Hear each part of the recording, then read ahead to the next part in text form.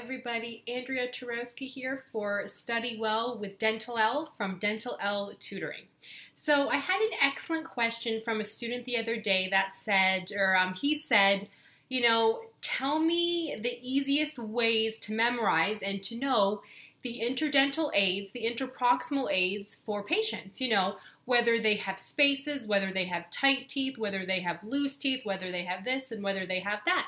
Because if you'll notice, every textbook will tell you something different. And once you start to work in the real world, patients will ask you these things. And if you say to them, well, I know you have tight spaces, but I really don't know what's the best for you, whatever you want. You don't sound professional, and that's just simply not true. Plus, if you're taking the board exam, you need to know these answers now because the questions will probably be on the board exam. So let's start simple first. So let's say you're a healthy patient. Brushes, flosses, all that fun stuff. But they say to you, Andrea, my teeth are pretty close together. What's the best floss for me? You need to tell them that a waxed floss is best for them.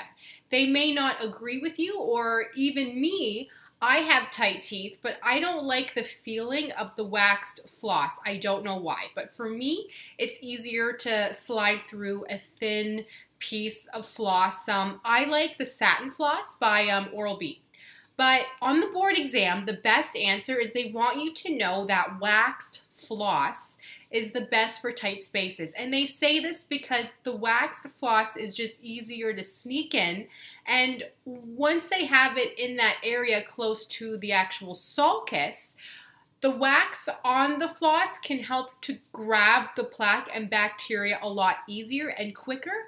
And then they just have to move the floss up, and that's that. For the board exam, they don't want you to recommend a thin floss for those with tight teeth because they think on the board exam that if they just simply slide the floss through and then back up again, it's not picking up any of the plaque necessarily. So I'll say it just one more time. On the board exam for tight contacts, so people with tight spaces or no spaces pretty much in between the teeth, you want to recommend a waxed floss, okay? But let's say you have those patients who have minor spaces in between the teeth, and then as soon as you go to floss, they have what's called an open contact. So you're thinking, okay, I can floss here, but you have to make sure to hug the tooth on either side to pick up any of that plaque. But if their spaces are larger, and let's say they're starting to lose the bone support around the teeth, so you can now see that the patient is starting to get some areas of recession. The floss isn't the best thing to do because as the patient's flossing, they're missing a lot of spots. So the best thing to recommend is those interproximal brushes. Some refer to them as the interdental brushes also. But the key to remember with those is you need to show the patient how to use them, because if they're using them too firmly or too hard, then what happens is they can start to actually take away some of the gum that's around that area. So they do have to be careful. Another thing to know is that the interproximal brush has to be slightly larger than the space, because if the interproximal brush is smaller than the space, you're just simply sliding it through and it's not doing anything. If the interproximal brush is too large, then you could be doing damage to the gums that's on the teeth beside it.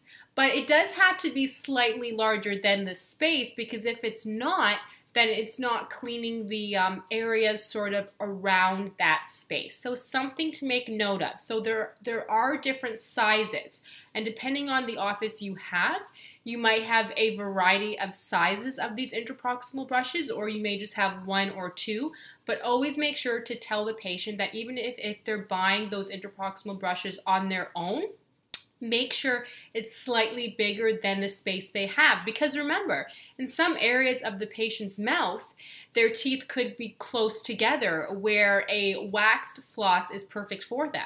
But then let's say in quad 2, they have a few spaces where they're missing teeth, or they have more advanced stages of bone loss in that specific area. So floss isn't the best for them. You need to give them that interproximal brush instead and make sure it's slightly bigger than that space. So as you see, it depends on the patient, it depends on their teeth, and it depends on them too, because you will find the patients that say to you, I don't floss. I don't want to floss. I will never floss. Then you kind of go, oh, okay, but I want you to, but you have to offer them something else. So other alternatives to that patient is to offer them a floss wand.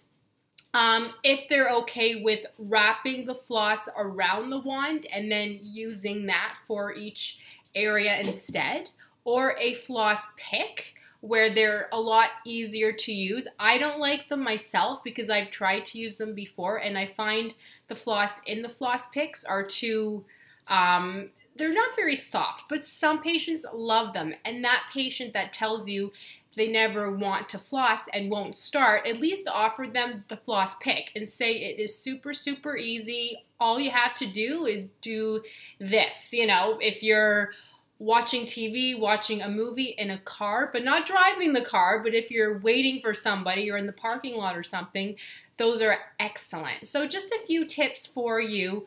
So never let a patient tell you that they don't want to floss and they will never start.